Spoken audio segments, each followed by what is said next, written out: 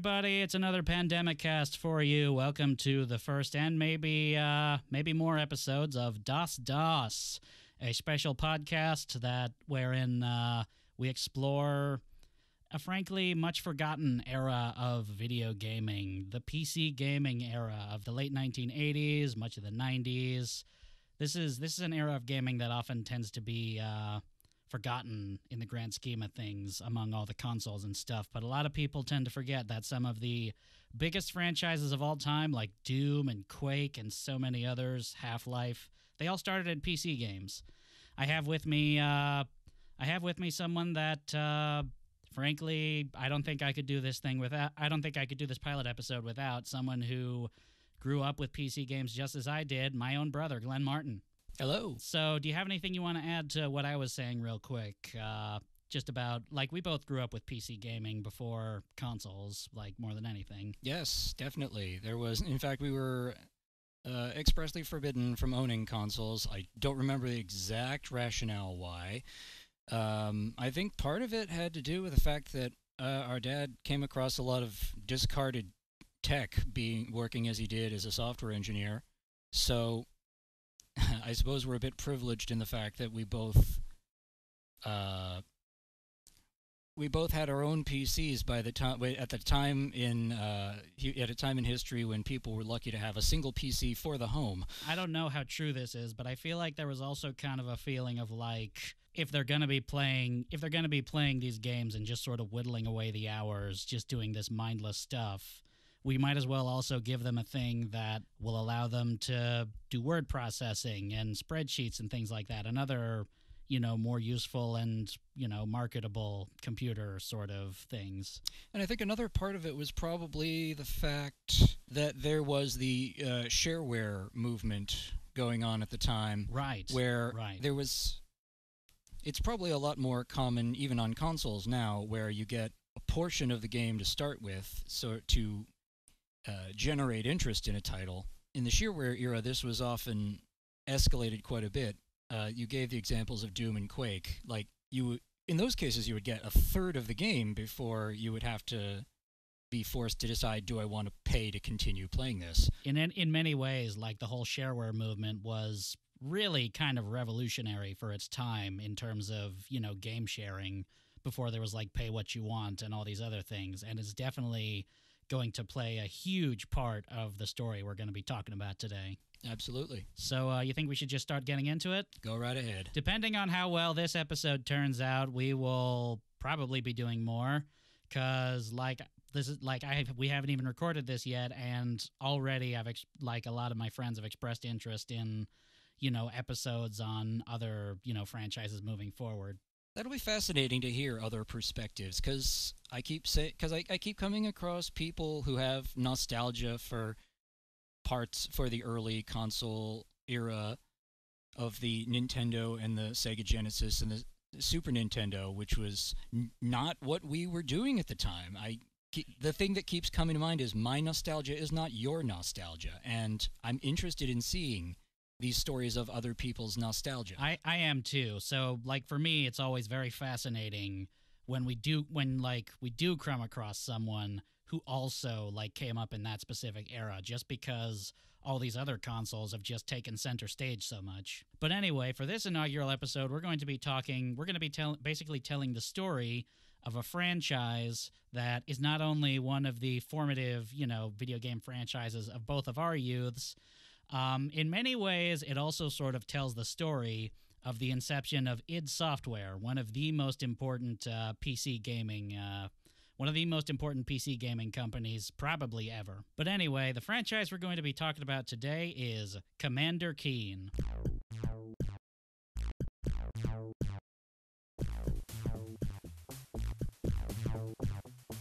What is the Commander Keen franchise? It's a very early sort of side-scrolling platforming game for the PC, which, for reasons we'll explain a little bit later, there were not many platformers on the PC at the time that Commander Keen came out, or at the very least, not many successful ones. And I think a lot of it has to do with it was technical issues that were holding back platformers on PC. Because if you look at the hardware, the contemporary hardware, Sega Genesis, Super Nintendo, those pieces of hardware were primarily sprite-based. So they could do the kind of quick sprite movements and background scrolling effects that were necessary for smoothness in a platformer. Yeah, not just that, but those consoles were made specifically for that purpose, unlike a PC or an Apple computer. By contrast, the IBM PC started its life, as the name suggests, as a business machine. The idea of putting games on it was not a consideration when it was first conceived in 1981. So the fact that someone comes along and decides to put games on it is always going to be a little bit out of the intended mainstream for that. If you wanted to do something heavy on sprites, you not only would you have to do it all in software, which would have a huge amount of CPU processing overhead. Yeah, but anyway, the Commander Keen franchise, as I mentioned, early platforming game. There were in sum total, there were approximately 4 official games attached to the franchise, 2 of which were comprised of multiple episodes. One consisted of 3 episodes, one consisted of 2 episodes. There was a standalone game and another semi-official standalone game that we'll talk about a little later. There were other games under the Commander Keen brand, but they weren't necessarily completely tied to the main crew that developed them in the first place. No, I think that a lot of these... There were a few other Commander Keen games, and I don't think the character and series creator, Tom Hall, had much to do with these other games. Tom Hall himself, I believe, has said in many interviews that he's expressed an interest in bringing the Commander Keen franchise back, but he's been stymied by id Software, who still hold on to the rights to the character and won't give it back.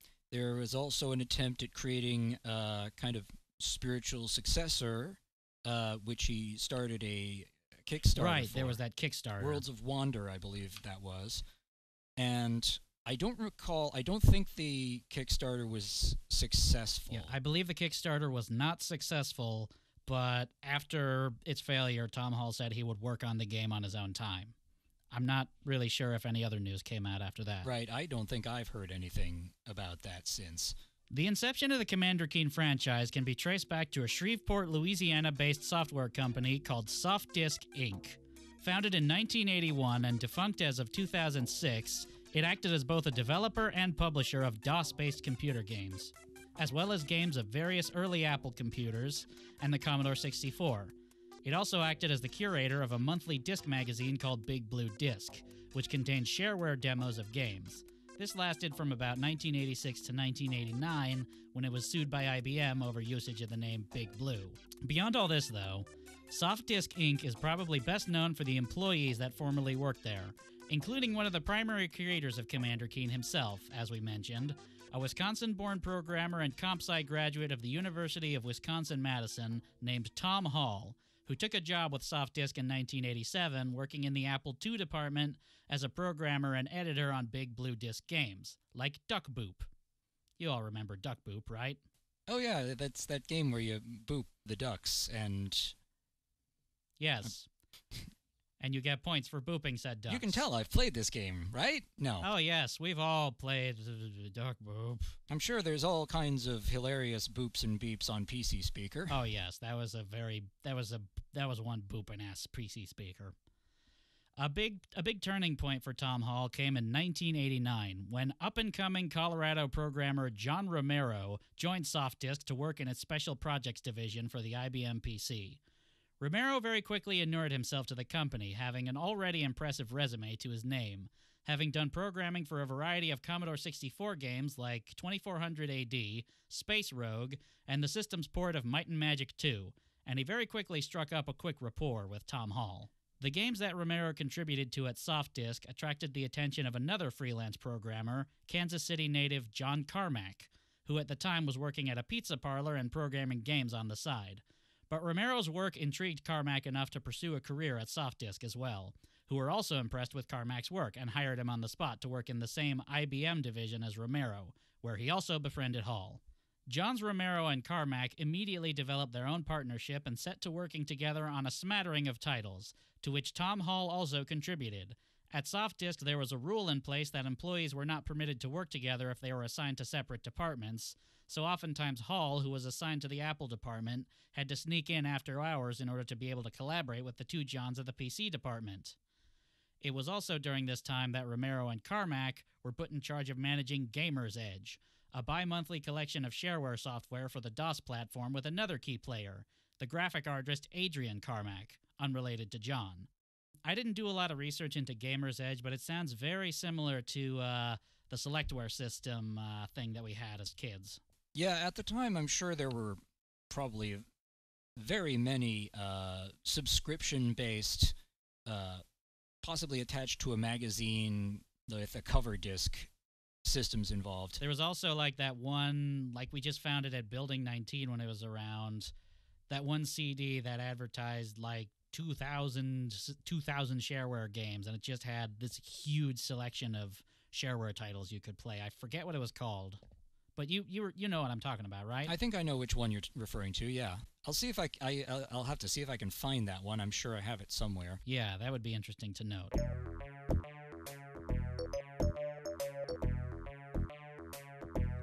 So anyway, right now in our timeline, it's around 1990. In September of this year, a major breakthrough was reached when John Carmack developed a method of implementing side-scrolling video games on personal computers. At the time, as we mentioned, side-scrollers were seen as exclusively the domain of home console systems, which had more refined and dedicated hardware for gaming than PCs.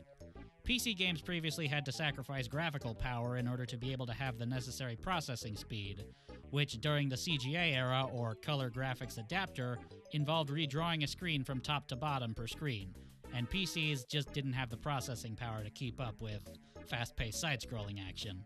So no Marios, no Metroids, none of that on the PC. But John Carmack's adaptive tile refresh technique allowed for extra performance power by tracking graphical elements and only redrawing them as needed, which freed up a lot of processing power. And this was, obviously it wasn't, it hadn't reached the masses yet while he was working at SoftDisk, but this was set to be something very revolutionary for PC computers. You might actually be about to talk about this, but the first implementation, there's this story going on where Romero had been working on a number of titles which featured the character of Dangerous Dave. Oh yes, there's kind of a funny story about how Dangerous Dave came into being. John Carmack initially showed the technique to Tom Hall, and his first instinct was to use it to pull a prank on John Romero. Over the course of a single night, Hall and Carmack used the new graphical technique to reproduce the first level of the Nintendo platforming game Super Mario Bros. 3 pixel by pixel. But in Mario's place was a character of their own creation, the aforementioned Dangerous Dave. The final game was titled Dangerous Dave and Copyright Infringement, which they committed to a disc and left it on John Romero's desk, and then left the SoftDisk offices around 5 in the morning. With a post-it note on it that said, "Run me," reputedly. To their surprise, however, Romero was fascinated by Dangerous Dave and its uses of adaptive tile refreshing, and saw immense commercial potential for Hall and Carmack's prank. Romero took the demo and with Hall and Carmack presented it to SoftDisk's project manager, Jay Wilbur, who also saw $signs. So he encouraged them to produce a full demo out of their program.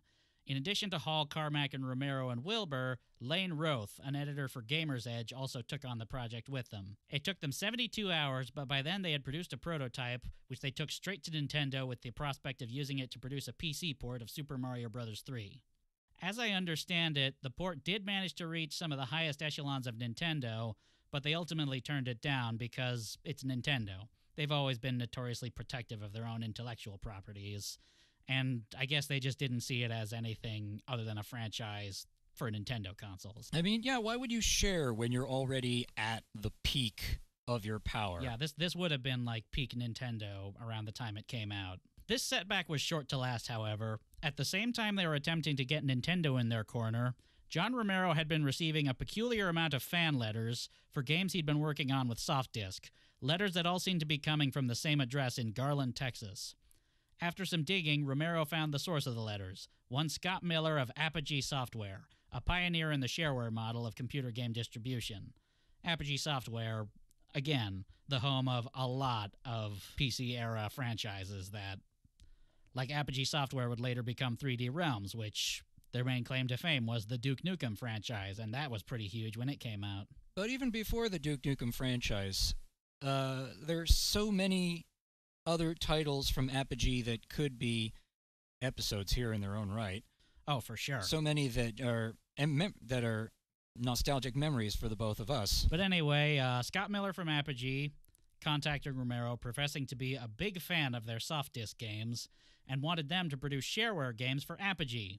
Initially interested in another Romero game, Catacombs, Miller very quickly caught wind of the makeshift Super Mario game and offered to finance the creation of a full game. Romero accepted, and after recruiting Adrian Carmack to provide graphic design, the team was off and running, using every scrap of free time they could muster to work on their game for Apogee, while programming for Softdisk during the daytime. Softdisk, who after being rejected by Nintendo were uninterested in pursuing John Carmack's adaptive tile refreshing any further, which probably a huge mistake on their part, in retrospect.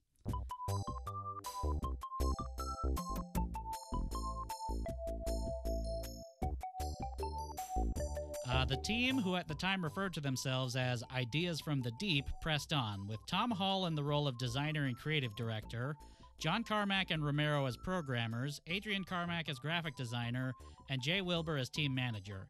Lane Roth also came along to contribute, but was later kicked out by Romero, who thought his work ethic wasn't up to snuff. They spent every available opportunity not spent at Softdisk from October to December of 1990 working on their game. Their dedication was such that during one night of development, a heavy storm flooded roads that led to the house that they were sharing, where development primarily took place. Romero went so far as to wade through a flooded river in order to get to the house. At the same time, Scott Miller was hard at work marketing the game on message boards and game magazines that he had access to.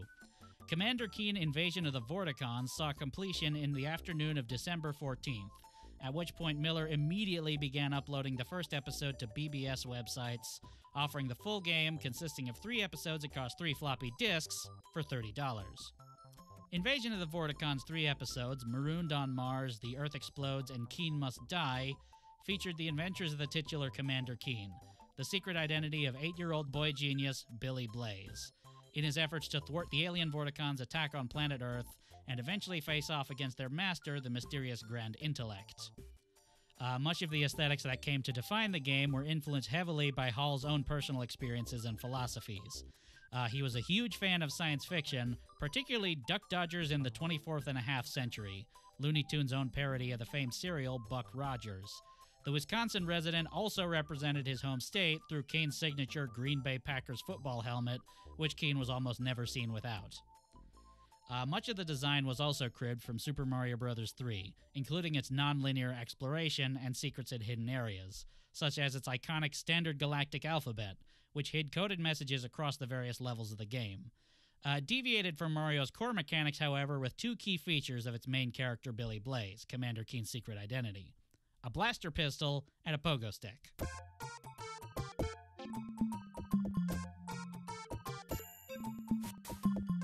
Right out the gate, Commander Keen was a resounding smash both commercially and critically, receiving high praise from PC publications of the time such as PC World and PC Magazine, as well as the famed fantasy magazine Dragon.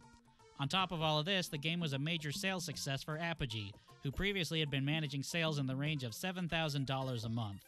Upon Keen's release, that number spiked up to $30,000 a month, and later $60,000 a month.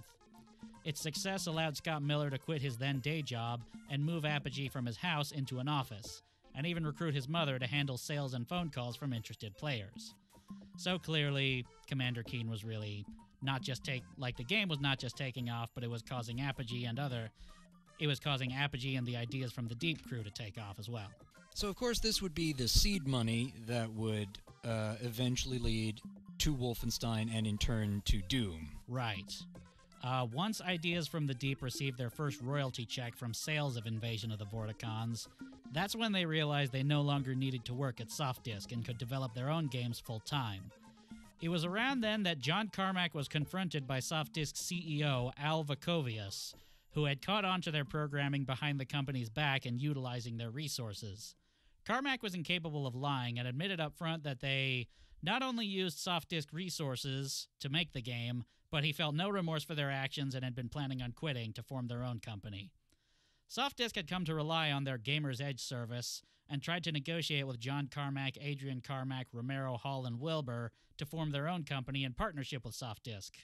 After much discussion, the team agreed to produce several games in obligation to Softdisk, which included notable shareware titles like Hover Tank 3D and Catacomb 3D, games which served as some of the earliest progenitors to the first-person shooter genre. They also produced Keen Dreams while there, which was not officially a canonical Commander Keen game, but was utilized as a prototype to develop new ideas for their next Keen-related effort. As such, Keen Dreams contained refined gameplay mechanics, graphical enhancements, and parallax scrolling, all of which Invasion of the Vorticons lacked. But despite all this, the game was not widely played or regarded at the time because it was released through such a small publisher. Nowadays, it's considered a lost episode in the Commander Keen franchise, and would later find new life in re-releases of the Commander Keen series. It even received its own Nintendo Switch port in 2019 from Lone Wolf Technology. They've been calling it a lost episode since only a few years after it was released. It's been it may have not been, an official id Software title, but it's been well accepted by fans long enough. I feel like... I think ultimately the whole lost episode shtick was really just a marketing gimmick. Yeah, and for, the longest time, it was not included among, there's been multiple reissues and re-releases of the Keen titles on Steam and other platforms. Right. The Steam release has episodes 1 through 5, and Keen Dreams got a release only much later when they decided to go back and give it the remake treatment. I was actually playing the complete Keen collection on Steam in preparation to record this. Still holds up, by the way. All that's included are Invasion of the Vorticons, the next game, which amounts to 5 episodes in total. No Keen Dreams and none of the other episode that we'll get into a bit later, which has its own reasons for not being on there.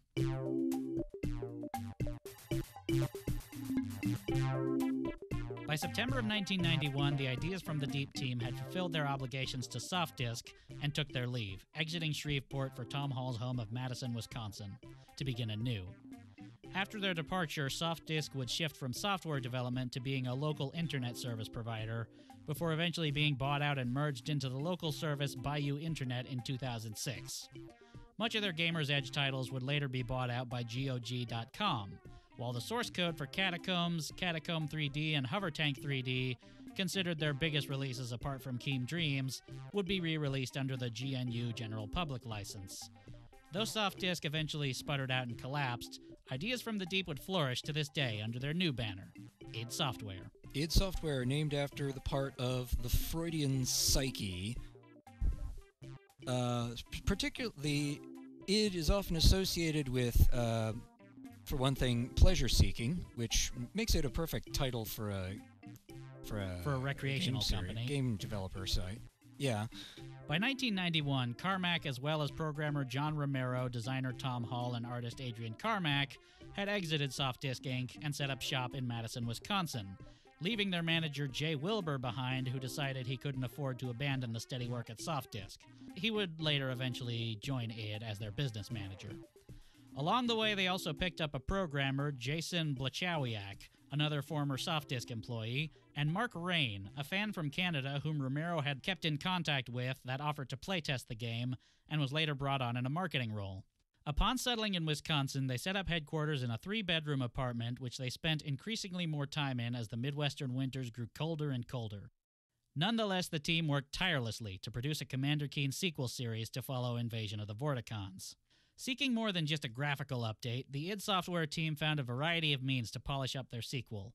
John Carmack, having initially tested the waters of improving upon his adaptive tile technique on Keen Dreams, took this opportunity to incorporate parallax scrolling into the game, which would allow the background of a given level to scroll at a different rate than the foreground, which was unheard of on a PC side-scrolling title at the time.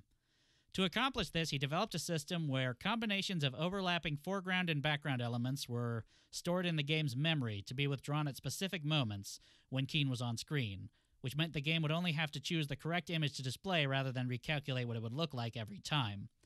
This may seem like a mundane feature of PC gaming nowadays, but at the time it was quite remarkable.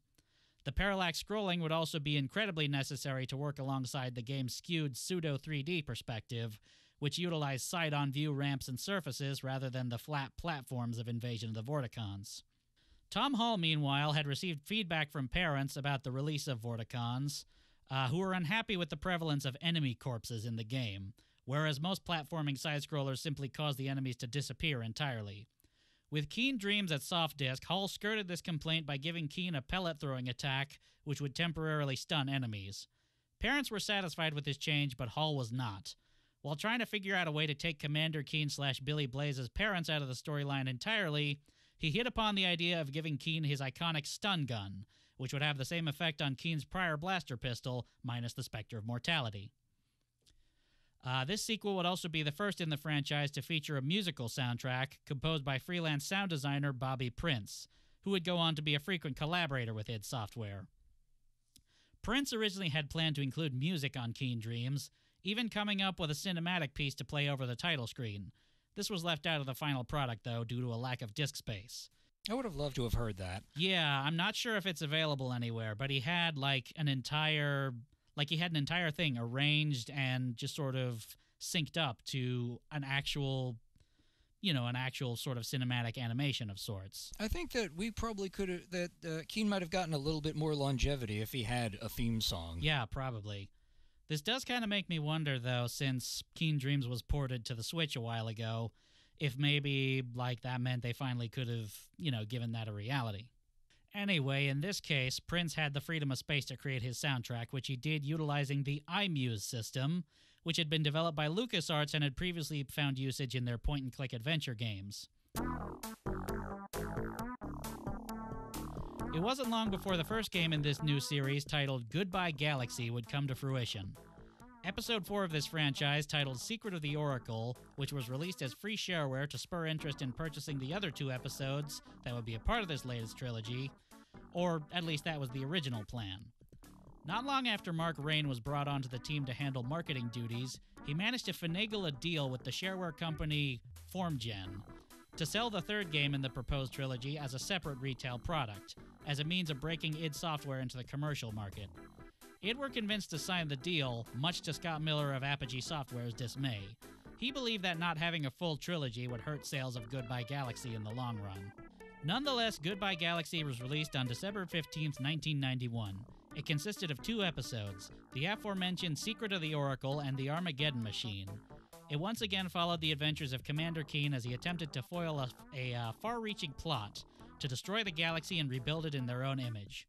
Similar to Invasion of the Vorticons, Goodbye Galaxy received high marks from publications of the time, like Dragon and PC Zone, in particular praising the graphics, gameplay, and humor, and declaring it one of the finest side-scrolling platformers to have ever seen release on the PC. And this is roughly where we come in, because I think I recall that Commander Keen Episode 4, Secret of the Oracle, was probably one of the first computer games that I've ever played on IBM PC.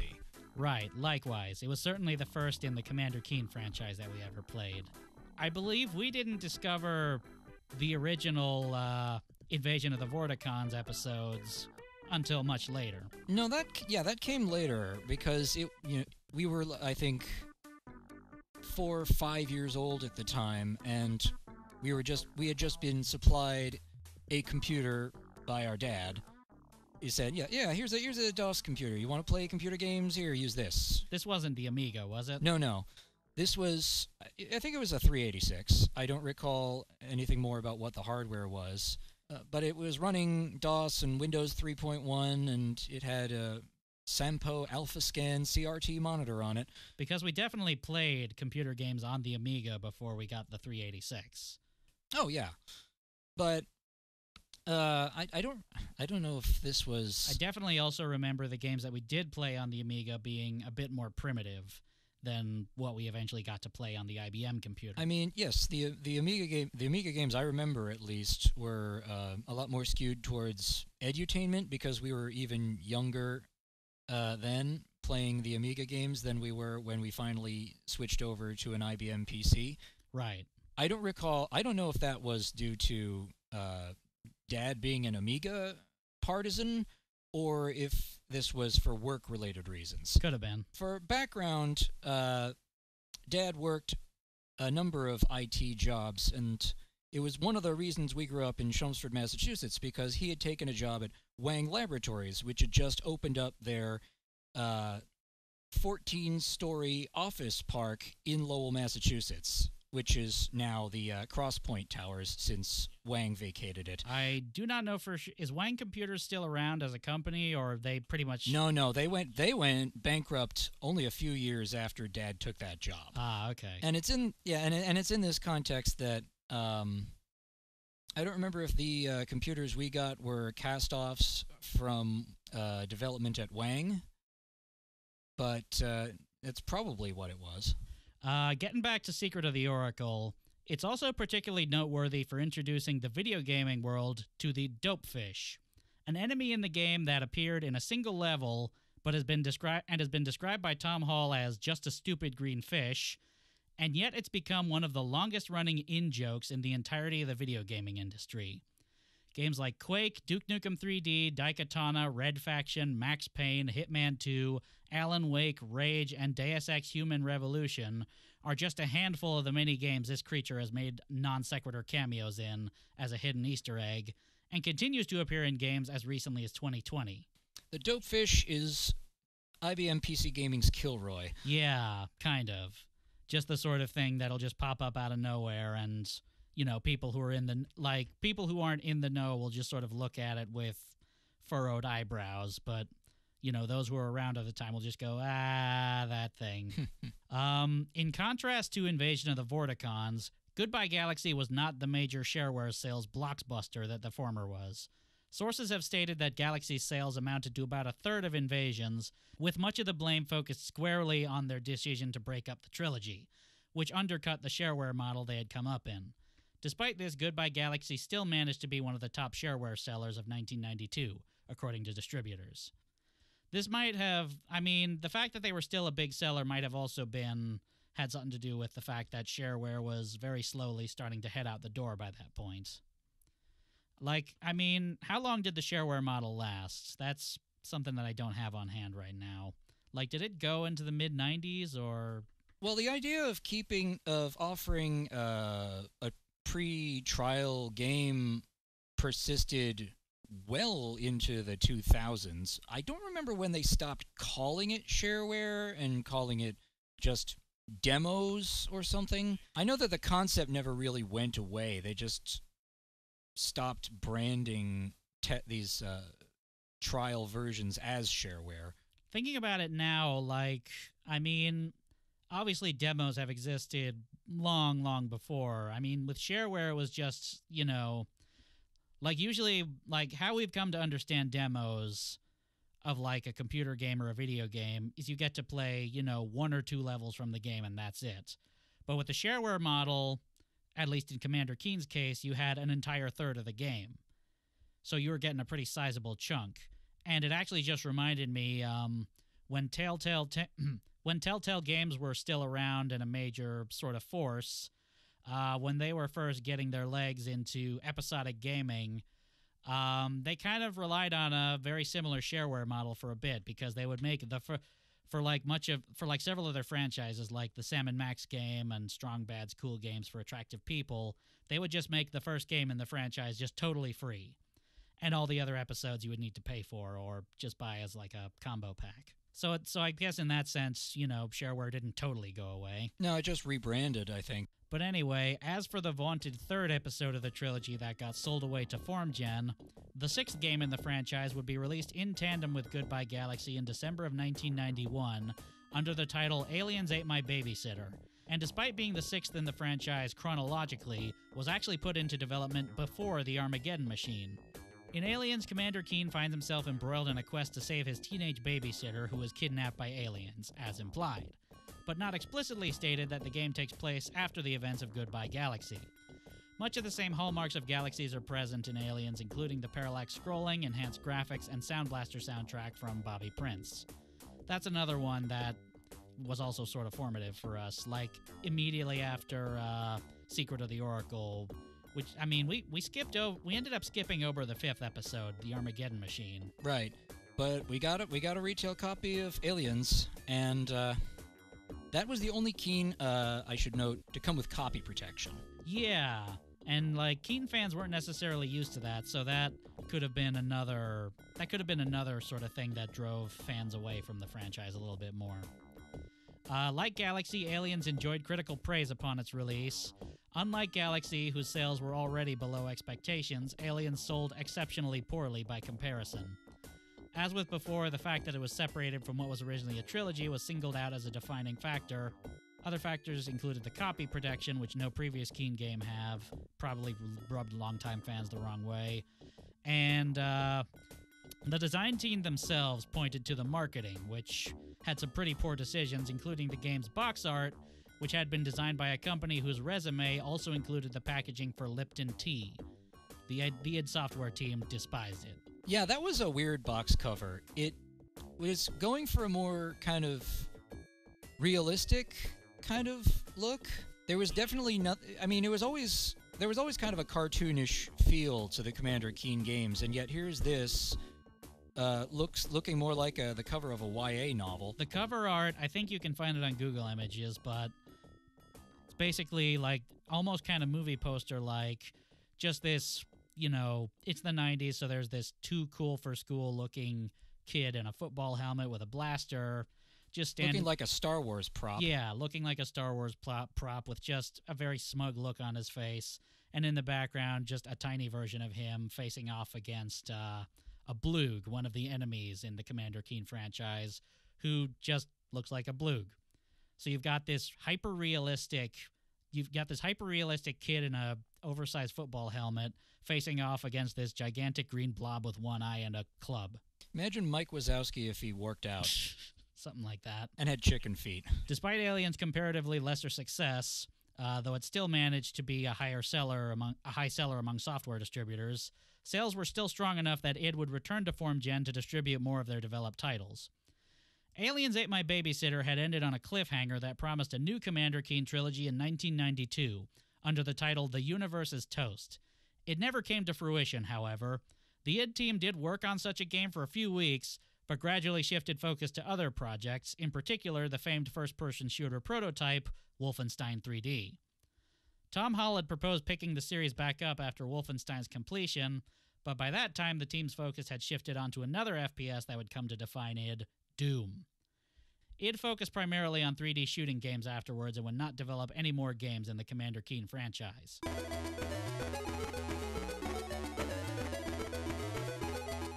In spite of this, other Commander Keen games did see development. In 2001, Activision affiliate David A. Palmer Productions developed a Game Boy Advance title simply called Commander Keen, in collaboration with id Software, who had final approval over game design elements and additional title artwork from Adrian Carmack, but otherwise were pretty hands-off.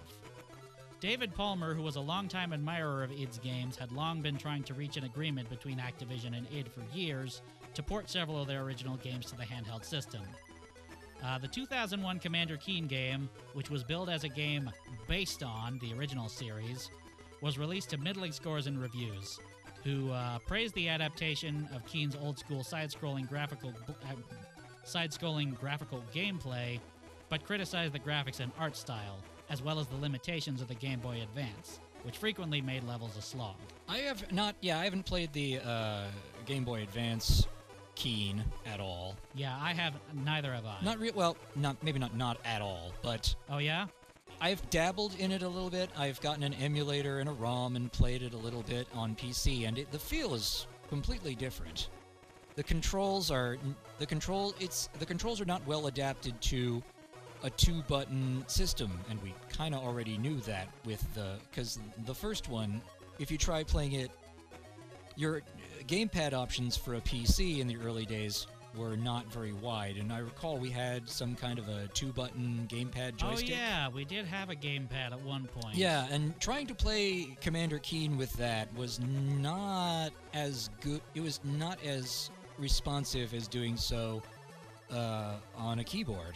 I mean, in some ways, Commander Keen was technically a two-button game at its very core sort of basics. Like, You press Control to jump, you press Alt to use the pogo stick, and you have Control and Alt to shoot the gun.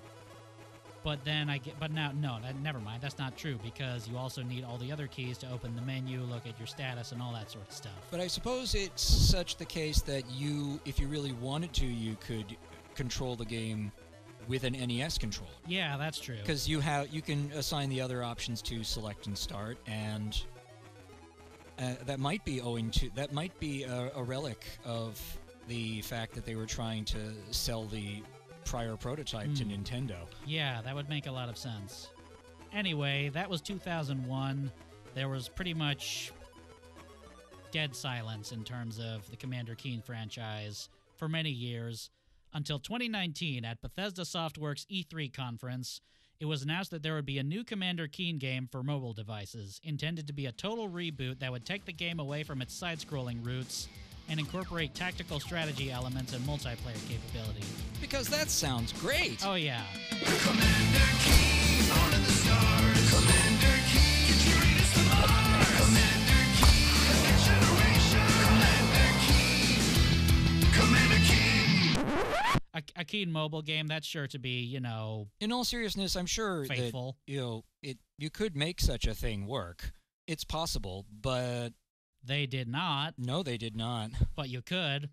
The trailer prominently featured main characters Billy and Billy Blaze, spelled differently, twin son and daughter of the original Commander Keen as its protagonists. The trailer was released to intense negative reaction from Commander Keen fans and was announced for a summer 2019 release, but as of this date in 2020, no official release or news has been made by Bethesda, which is probably for the better. As I recall, Lazy Game Reviewer, a YouTube channel that I've been following. Yeah, I presume you've seen the trailer. I haven't seen I think I may have seen the trailer for the Keen game, but I saw LGR at Bethesda's booth. I believe he posted a 10-second video that just consisted of him walking up, taking one look over, and going, "Nope." Yeah, I would say that's just about all the reaction one would need for something like that. By 1993, the co-creators of Commander Keen gradually began to go their separate ways and drift into other projects. Tom Hall would be forced to resign from id after a dispute with John Carmack over the design for Doom, and after leaving id, he would go on to work for Apogee Software. While he was there, Hall helped produce games like Rise of the Triad, Terminal Velocity, and Duke Nukem 3D. John Romero continued to work at id, leaving his designer's mark on key PC franchises like Doom and Quake. He would later be fired from id after Quake's release for not performing up to snuff. He would later co-found Ion Storm Studio with Tom Hall, a company infamous for its lavish expenses and for producing the infamously bad Daikatana, but also critically acclaimed games like Anachronox and Deus Ex. Adrian Carmack remained with id until 2005 when he left the company, initially declaring that he wanted to devote himself to his passions of art, but it would later be revealed that he had been fired in an attempt to purchase his stake in the company. Adrian Carmack would sue his former employers, but the lawsuit would be dropped after id Software was acquired by the holding company, ZeniMax Media, in 2009.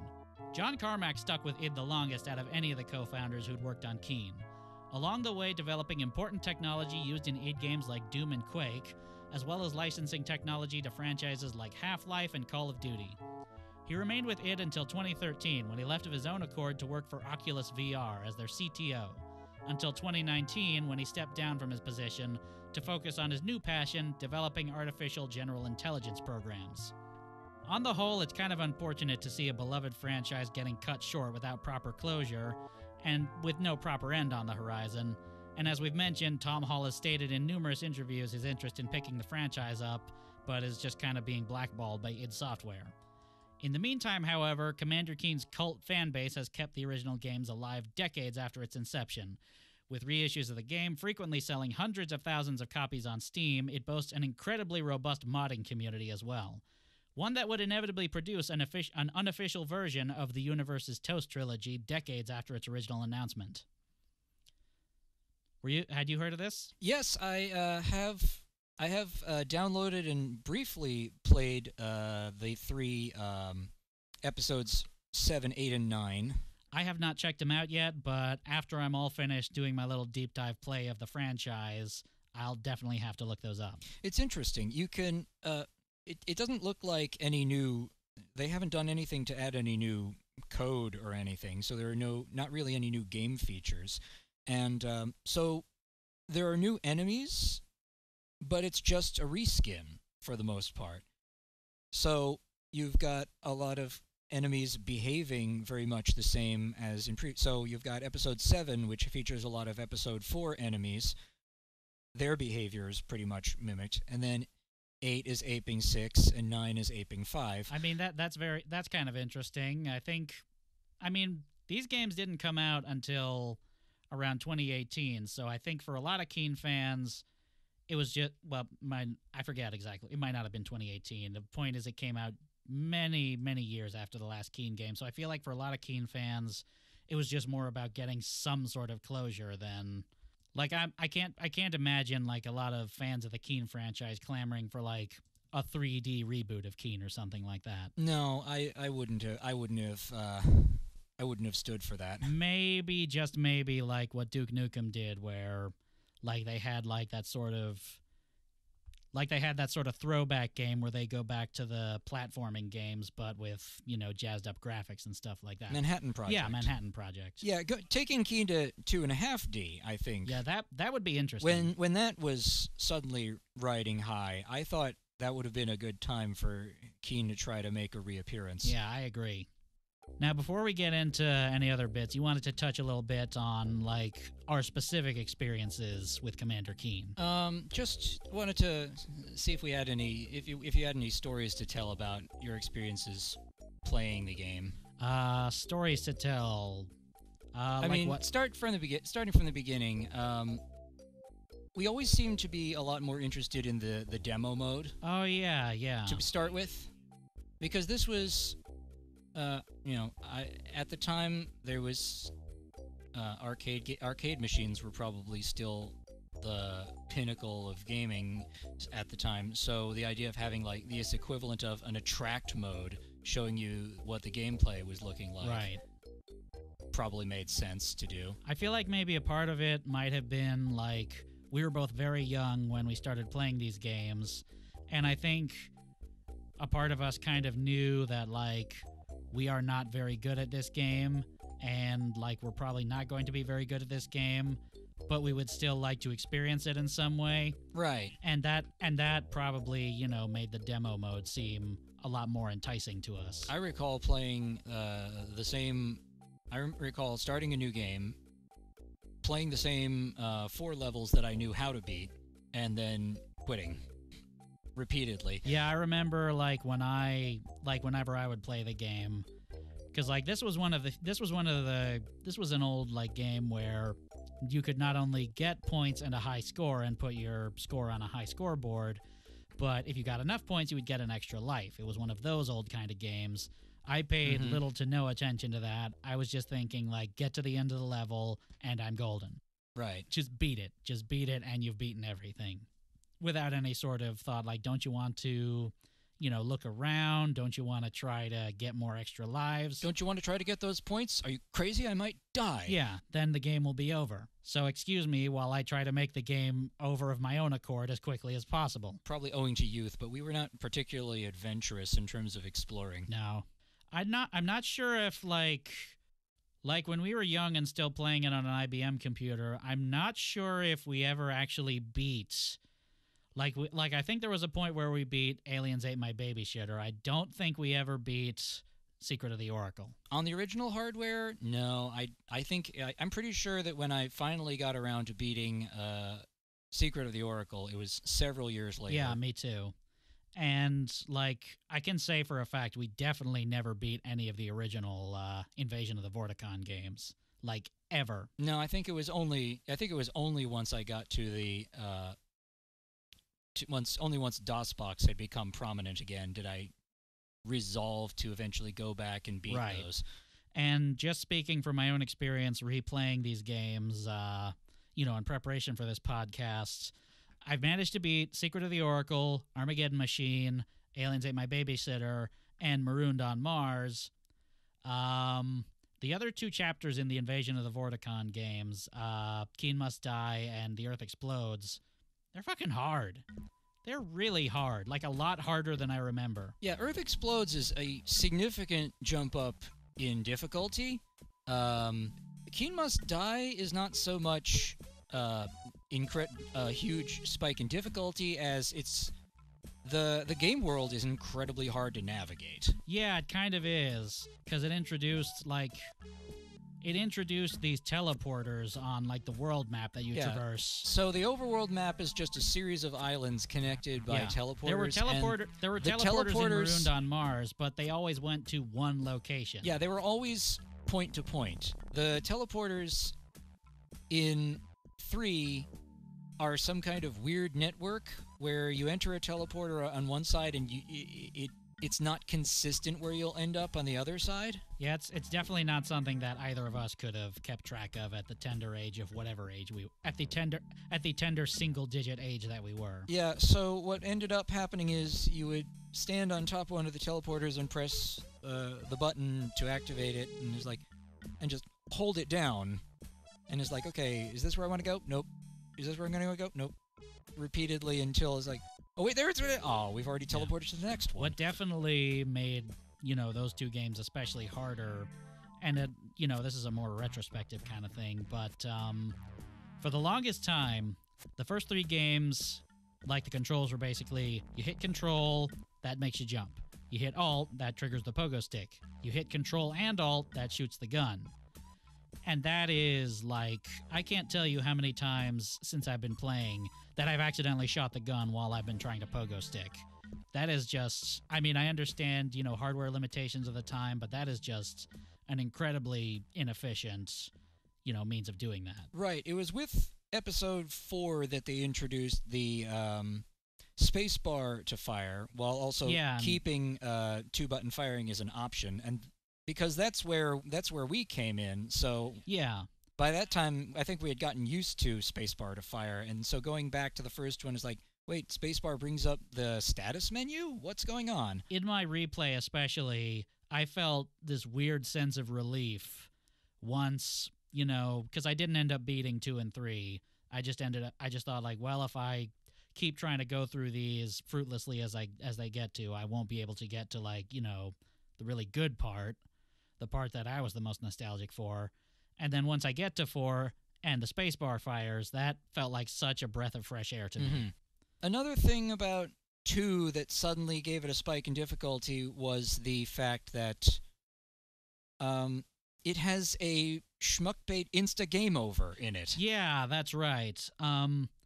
The whole sort of premise around the second game, The Earth Explodes, is that Keen has infiltrated a Vorticon warship that's sort of hovering over the planet Earth with its big wave motion gun pointed at Earth, and you have to turn off the weapon systems. And to do that, you basically have to shoot a bit like the little reactor core that's making it run. Right. Right underneath it, though, there's always a lever where first instinct, okay, I'd better pull that lever. Nope. Oh, here's a lever. What does this do? Oh, this fires the gun that you're trying to disable. Game over. Yeah. And what's even more insidious is that reactor core is usually much higher than the ground level. So you get up close to that wall, and your first instinct is, well, I've got a pogo stick up there. But the thing is, the Alt button, which turns pogo stick on, also activates switches. Oh, geez. That's not... So you have to stand back a little bit, otherwise you're going to accidentally flip the switch. I think the level that finally made me just sort of rage quit 2 and move on to 3, I forget which city it was. I want to say it was Sydney that you need to save. Yeah, right. The premise is that, I don't know why they went with this, but I guess it was just for flavor, but apparently there are the Tantalus ray gun, or whatever it's called, is pointed at 8 major world cities. Just I suppose as a point of reference. Okay, we're in the level where you save Sydney, New York, Paris, Rome, DC, that Moscow, kind of stuff. Munich.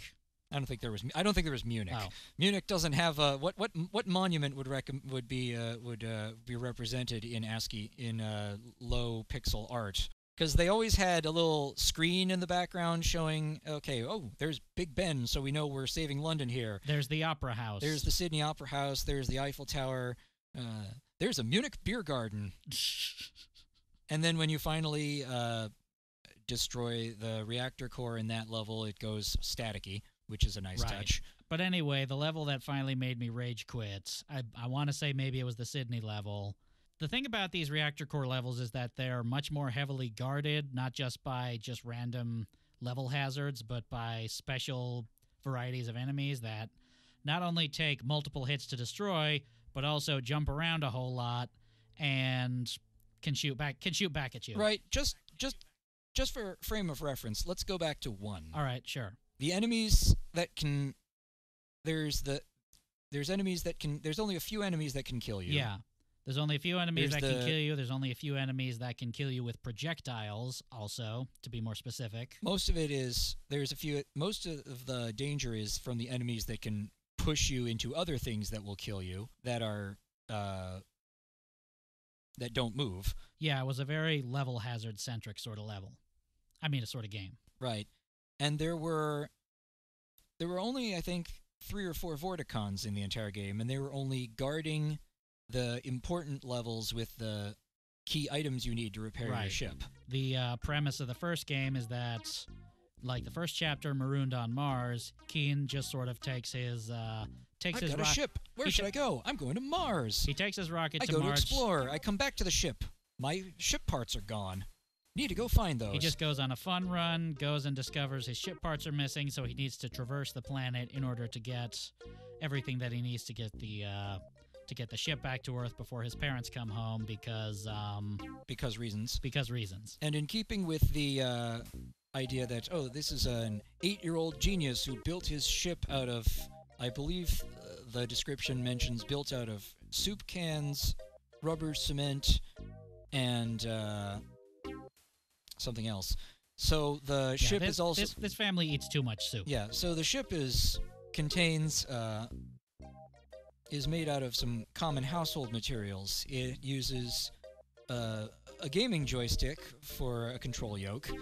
It uses a car battery to power electrical systems. It uses his mother's vacuum cleaner.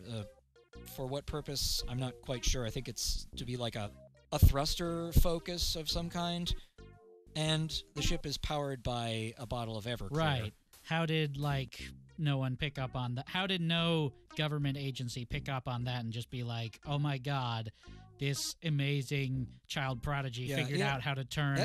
use of alcohol, that's at least an ESRB-T rating. How to turn grain alcohol, what's basically grain alcohol, into a renewable fuel source. Right. To not just, power a vehicle, but one that can go into space. So, with that as a frame of reference, now you get to episode 2, and there are Vorticons, just rank-and-file Vorticons, everywhere. Well, you're on a Vorticon ship, so that's kind of assumed. Which makes sense. But yeah, thinking about it, it's going from the first game where there's only one enemy that ever shoots at you that are easy to avoid, to the second game where almost everything is shooting at you, and they're not only difficult to avoid, but a lot of them you either can't kill or they're really difficult to kill. And the big Vorticon skill is that they jump really high, so they're very hard to hit with your gun. They jump really high, and there's not really any sort of pattern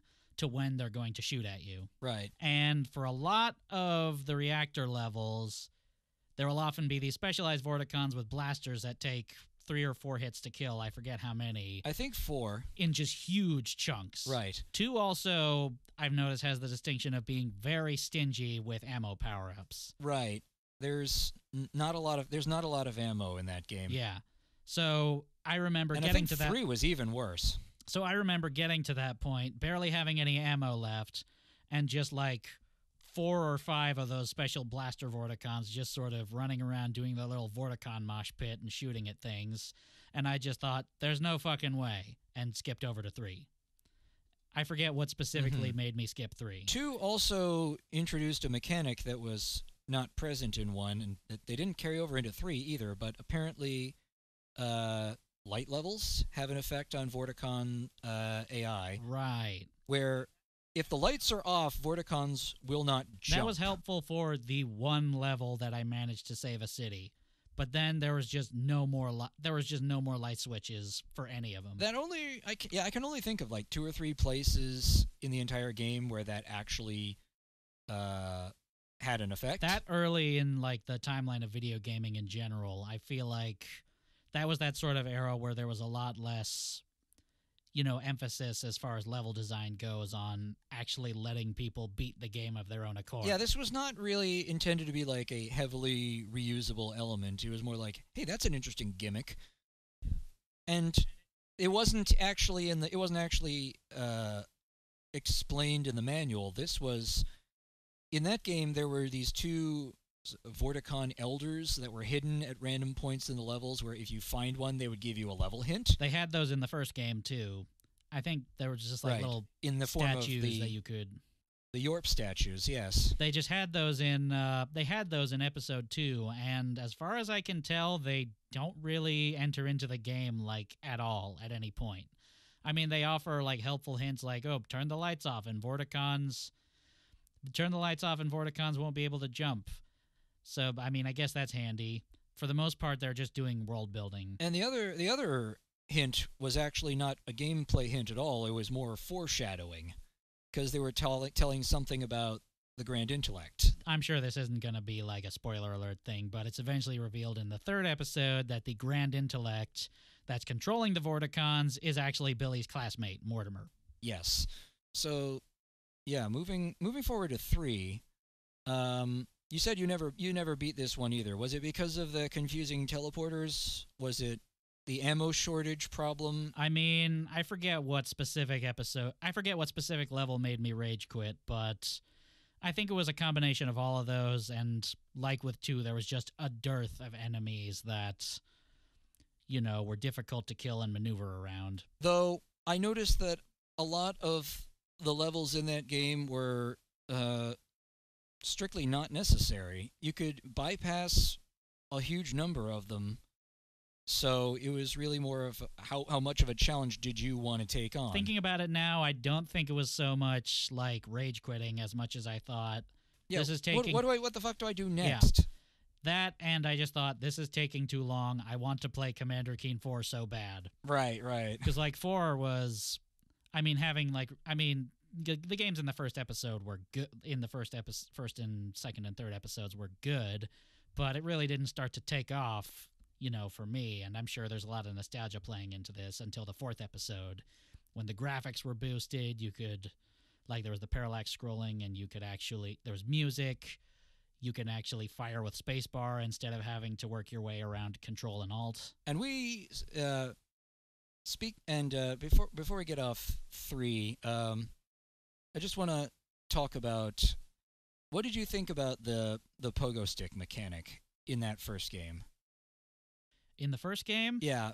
Um, Did it feel a little bit shaky to you at all? A little bit, but I think that had more to do with jumping in general in the first 3 games was shaky. Yeah, because we're so used to platformers, like side-scrolling platforming games, like you run, and as soon as you press the jump button, off your character goes. But this was something I noticed in my replay. In Commander Keen's 1 through 3, it's one of those games where there's just a pause before there's a jump. Right. There's a little bit of... It's comparatively more realistic, but it makes the game a lot less, smooth to control. Yeah, there's definitely some wind-up to Keen's movement. He accelerates and decelerates. There's as you mentioned, there's a little bit of a pause before a jump.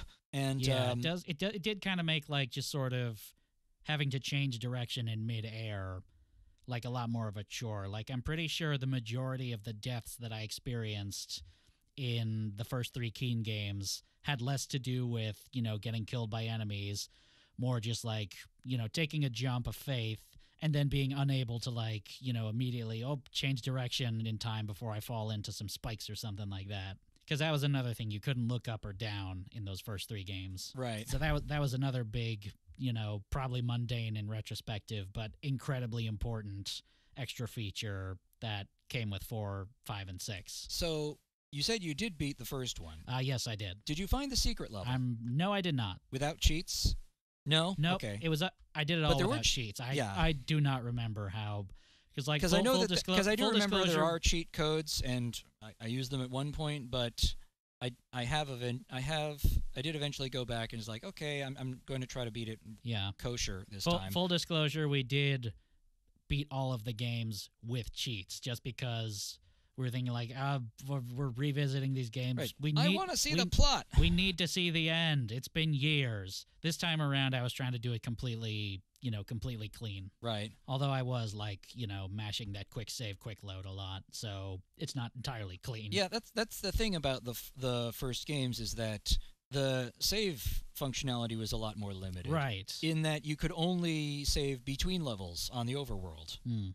And this is probably an influence of being a DOS program, but you had to pick a number 1 through 9, and this will be your save slot. Yeah, and you'd better remember which number it was. Yeah. You'd better remember which number you assigned to which save slot you were using. Mm-hmm. You have no way of knowing if the save slot you're about to save to is already occupied. Right. There's also that. So when you finally move on to 4, that's a bit of an improvement, because you can actually you've only got 6 save slots now, but you can give them names. Right. And you can save in the middle of a level, including as you're just about to hit something that will kill you.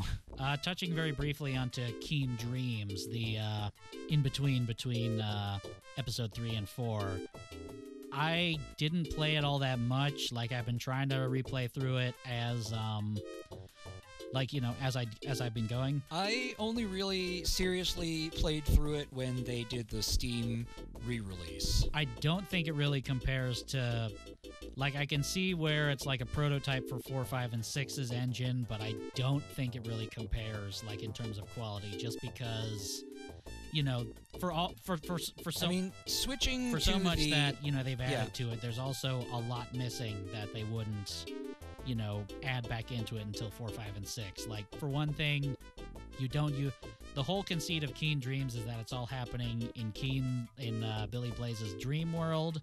So he doesn't have his pogo stick, he doesn't have his stun gun. Yeah, the flower power mechanic, where you get these pellets you can throw at enemies, and it will temporarily turn them from a menacing vegetable into a harmless flower. As we mentioned, Tom Hall's inclusion to pacify uppity parents. But it was weird because now you've got a completely different weapon that has different mechanics, because it's a bit of an arced projectile instead of straight ahead. If you miss, you can actually pick up your shot and throw it again if you're quick enough. On top of that, it's an arced projectile that you have a very limited amount of.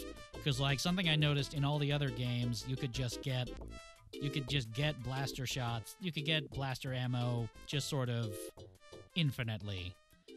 I mean, after a while, the screen would say 99, but it would continue to keep track after that. While here, your ammo is set strictly at 50, which, maybe, it's probably kind of hubris to think that you're going to need more than 50 at any point.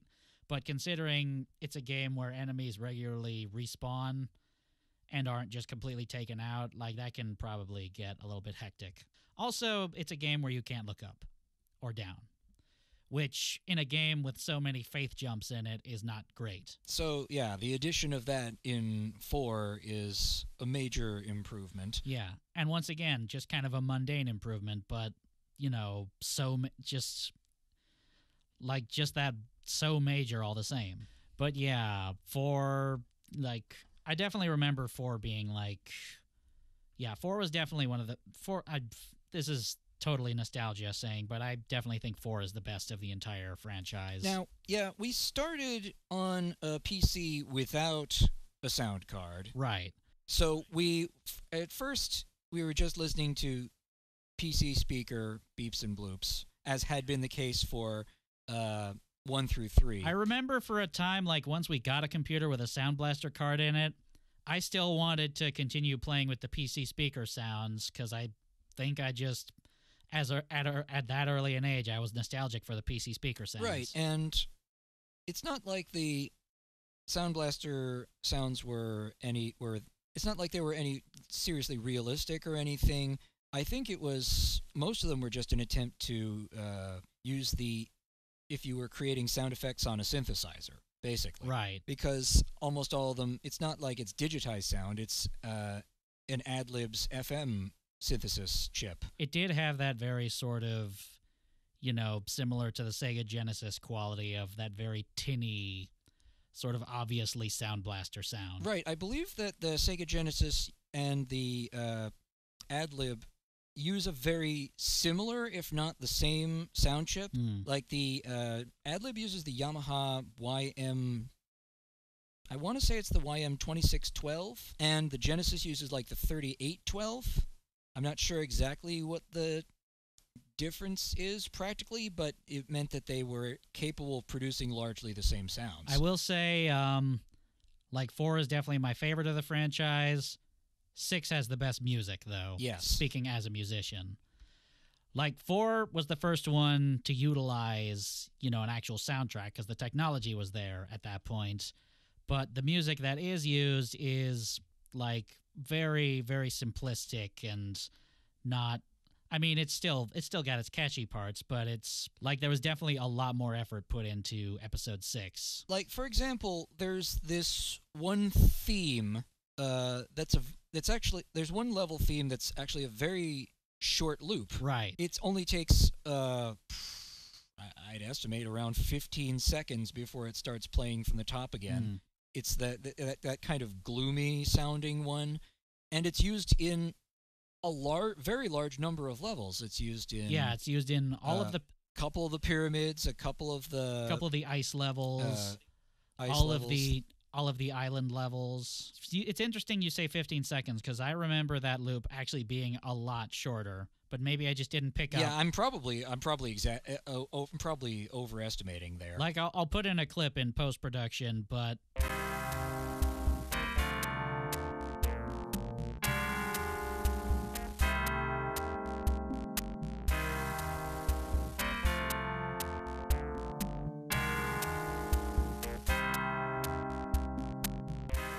It's literally just a clip of dun, dun, dun, dun, dun, dun, and I don't really remember there being any other sort of, variation to it.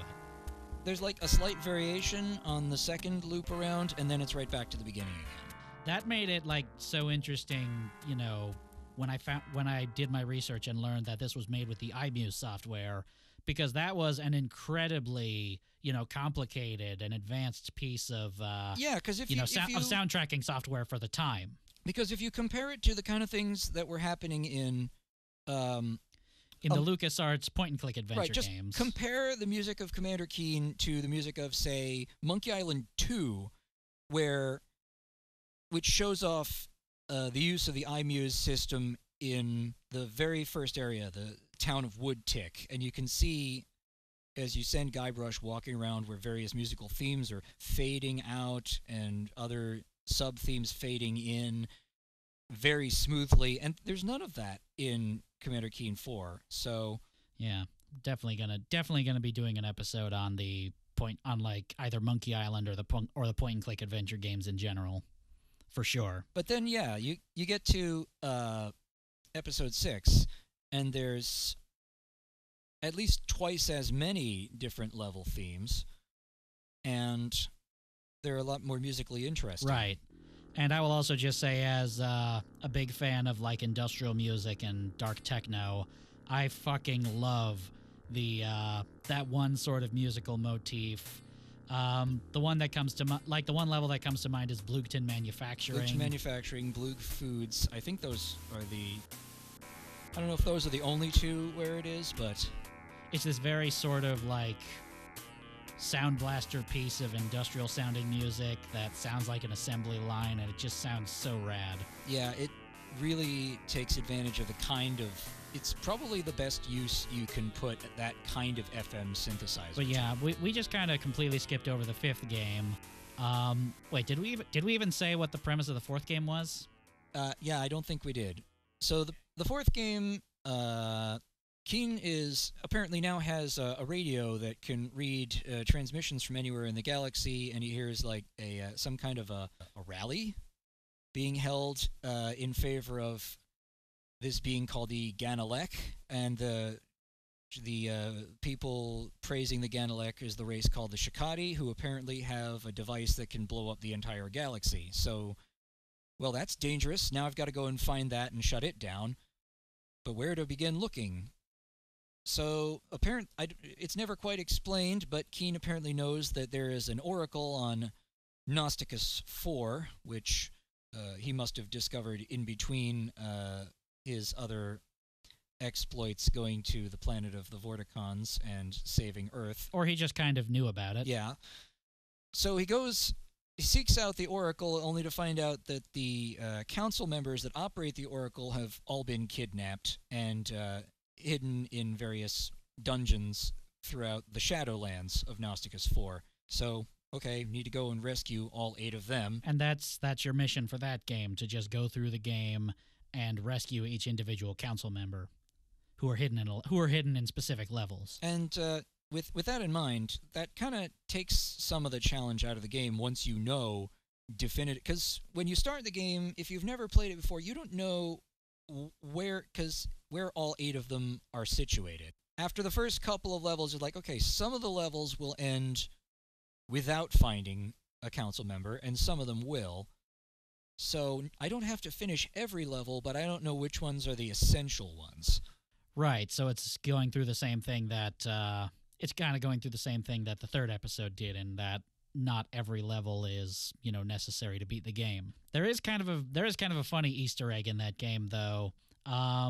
There's a level that you can unlock in one of the pyramid levels. Right, this one also has a secret level, which I want to say it was the Pyramid of the Forbidden.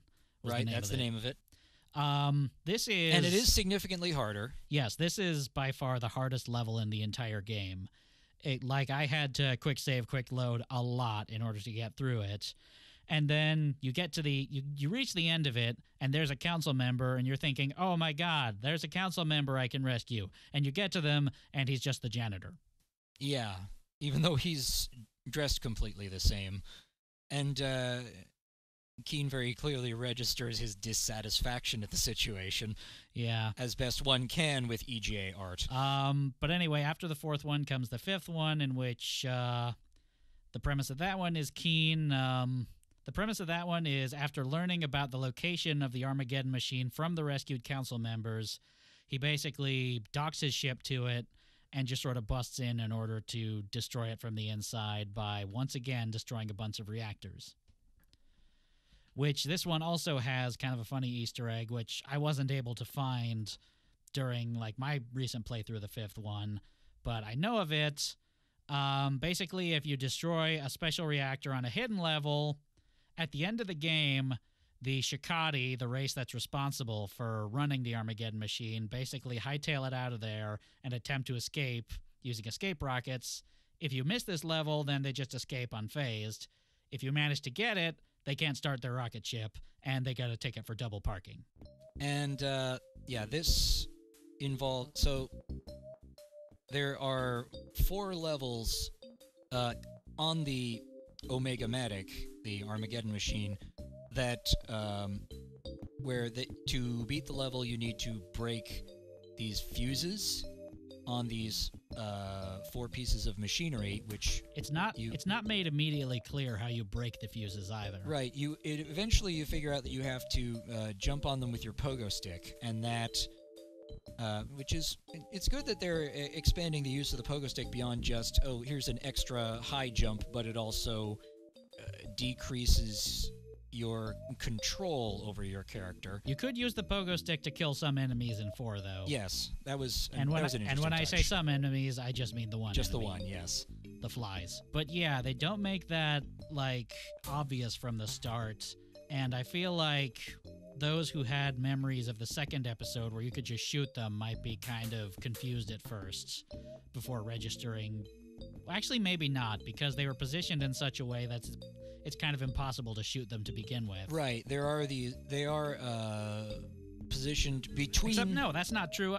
Except no, that's not true either, because you can shoot downward. True, but now that I think about it, that the design of the machines is such that there's these big columns of equipment on either side, and they're positioned, several of them vertically. So I guess that's good game design, kind of making people think, okay, they're all in a row, upwards and downwards. So Like it's just sort of drawing the eye towards it. yeah, something like that. And also, we haven't talked about Standard Galactic yet, but if you have been paying attention and you can you can understand Standard Galactic, I believe that they say there's a sign that says fragile. So that's a clue right there. And yeah, this Standard Galactic alphabet, which is a motif throughout the games, it does like have a legit, symbol to letter translation. Like, I don't know it. I believe in the original game design, when they were still designing it, they had actual exit signs that said, exit in Latin script. And Tom Hall looked at that and said, it doesn't seem alien enough. So with a little bit of fiddling with a pixel art editor, he removed various parts of letters and said, oh, that's a little bit better. Maybe I can expand this into an entire thing. Because you'll notice that the glyphs for EXIT, it looks as if you took the Latin letters EXIT and just remove a handful of pixels, and that's how you get the Standard Galactic glyphs for that. I do wonder, how much of that was Tom Hall, because I'm sure he came up with the idea, and how much of that was Adrian Carmack. Because, Tom Hall was responsible for, much of the design and creative aspect of it, but Adrian Carmack was the main graphic designer for the whole thing, basically. I'm sure he had a hand in this. Oh, yeah, for sure. I will say, getting back to number 5, it is just so incredibly satisfying, not just, when you break them with your pogo stick, but when you manage to get all 3 in one jump. Right, there's one of them that has 4, and going through all 4 of them at once is pretty satisfying, yeah. Oh, yes. And it's kind of revisited in a way in the final level of the game where you've got to destroy the main reactor to deactivate the Armageddon machine. So here you are, you've got this even bigger bulb that looks, okay, that's also glass. I can probably pogo this. No? Well, what do I have to do? No, you cannot. It's like reinforced glass or something. Right. At the same time, though, a recurring enemy throughout the game has basically been these living bombs that follow you around, and when they get too close, they explode into shrapnel. Immediately before you hit the big reactor, there is just a room filled with, at least 10 of these things that you have to finagle over to the reactor and explode without killing you, too. Right, and they are hidden behind, a complete set of key gems. So you see that and you think, why all the security? What's going on? Why would I want to set all of those loose? On my replay, I managed to get the bomb over the reactor and explode. I still got hit with a shrapnel and was about to die, but by that point it was too late. The game registered that I'd beaten it. Oh, so you're... Yeah. Because notably in 4, when Keen dies, his corpse goes flying off like a solitaire card. Right. That's the little death animation. Yeah, whereas in the original, he had just kind of waddled around a little bit in place and then, for some reason, flew off the screen at an angle. Then he gets raptured. Yeah. So that was 5. As I mentioned, I don't think we played 5 initially when we were younger, so... No, we didn't play... I don't remember playing... Yeah, we never actually bought 5. We played 5 well after its popularity had passed. Yeah, so at least for me, it doesn't hold the same kind of nostalgia factor that 4 and 6 did. Right. I believe it was after I first played it, after I found it on an abandonware site. It was still fun, though. Yeah, but I still think 6 is better. Oh, yeah. 6 is really good as well. 4 is my favorite. 6 is definitely the second best for me. I don't believe 6 really had any kind of new sort of gameplay elements added to it, but it probably didn't need it. The whole premise of 6 is Keen is being babysat, something distracts him, and while he's being distracted, an alien race called the Bloogs who, as we mentioned, Mike Wazowski with chicken feet. A buff, super buff Mike Wazowski. Yes. They kidnap the babysitter with the intent of eating her. Right.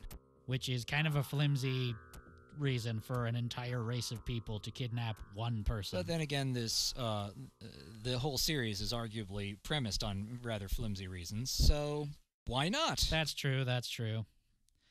And anyway, she's brought to the planet Fribulus Zax, where she's being held captive, and Keen follows suit in order to, rescue her from it.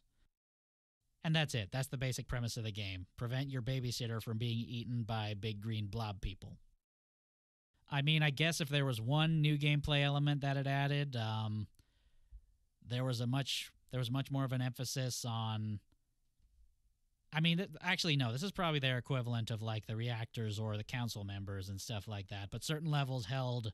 Like, they didn't have exits so much as special items you had to collect in order to traverse certain areas of the game. Right. There were certain parts of the overworld that were impassable unless you found an item in a level. And again, much like the council members, if you don't know where the things are, that's going to... Once you do know where the things are, it's going to considerably shorten a full playthrough because you know where everything is. I remember that being very fun. It was very fun to play through on my recent replay. And that was another one that I was able to beat, without cheat codes. But again, mashing that quick save, quick load. This is probably something that it was interesting that they had done this. Is that you now have enemies that will drop items. Oh wait, had that not been a thing in previous games? I don't recall I don't think it ever had been in any of the previous games. But only just now you have the blue glitz who are carrying. Key gems. Right, so I guess that was a new thing that they added. And something else that I'm remembering now, thinking about it now, that might not be the case because the version of Keen 5 that I played didn't have music attached to it, so I can't be sure. But I think Keen 6 might have been the first one to have a level with its own exclusive music that doesn't appear anywhere else in the game.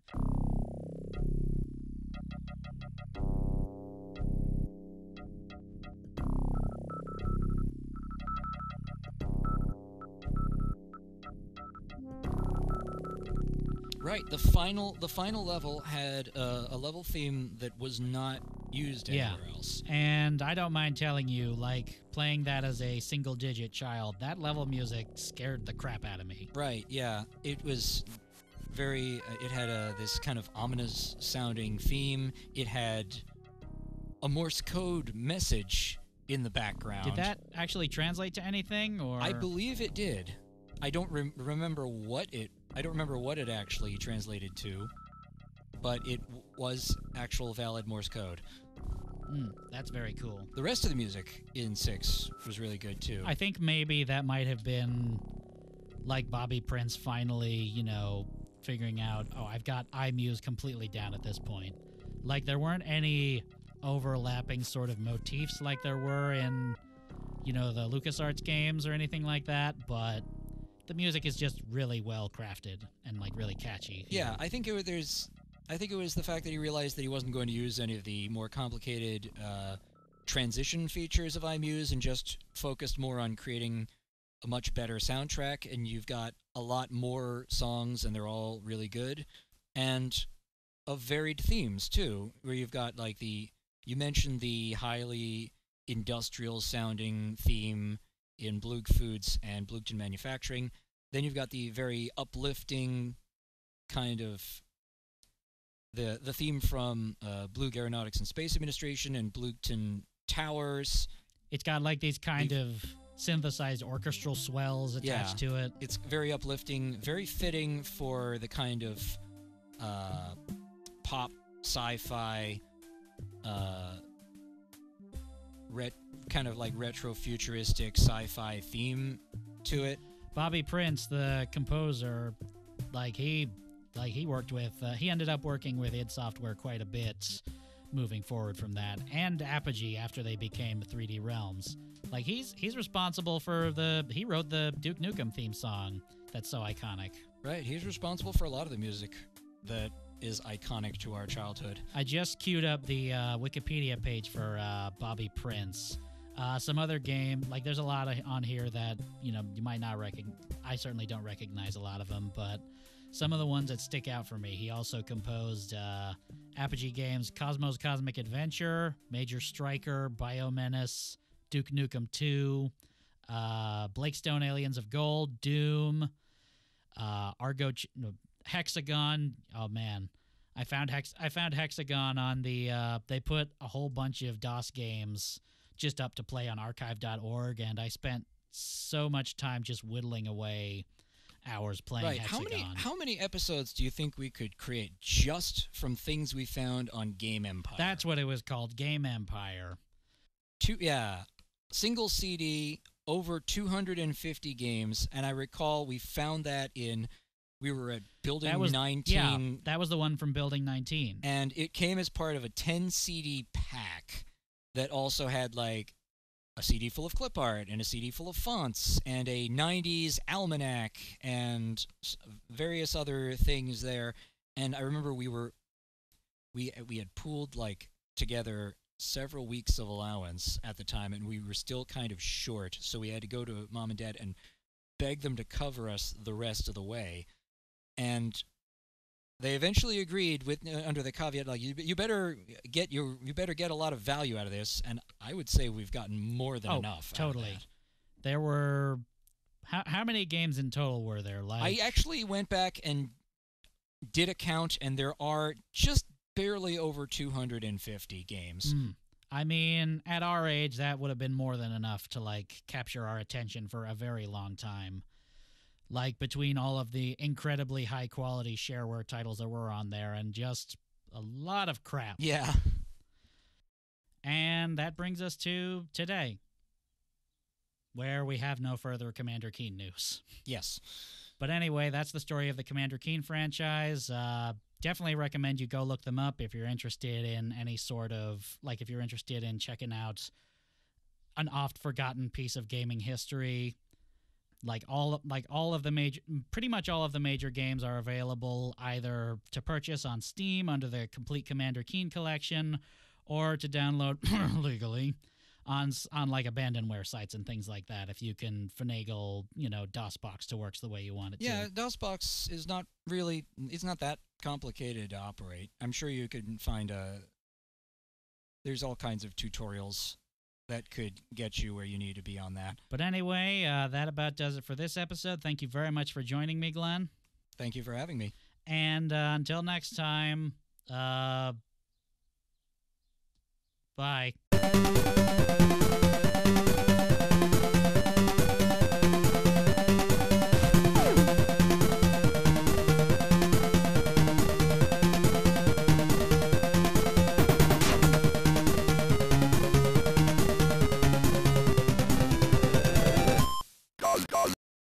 Zeroes Martin.